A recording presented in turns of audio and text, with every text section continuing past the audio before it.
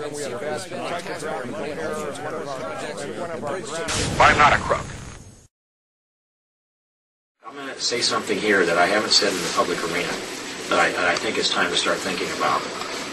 And that is that I don't want to disparage anyone because of their race, their ethnicity, their name, whatever their religion or their father might have been. I'll just say this, that when you think about the optics of a Barack Obama potentially getting elected president of the United States, and I mean, what does this look like to the rest of the world? What does it look like to the world of Islam?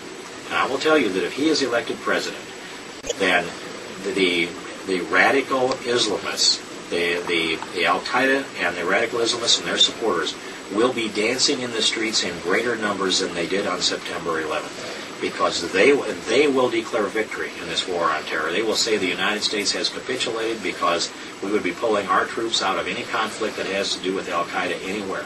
And additionally, it does matter. His middle name does matter. It matters because they read a meaning into that in the rest of the world that has a special meaning to them.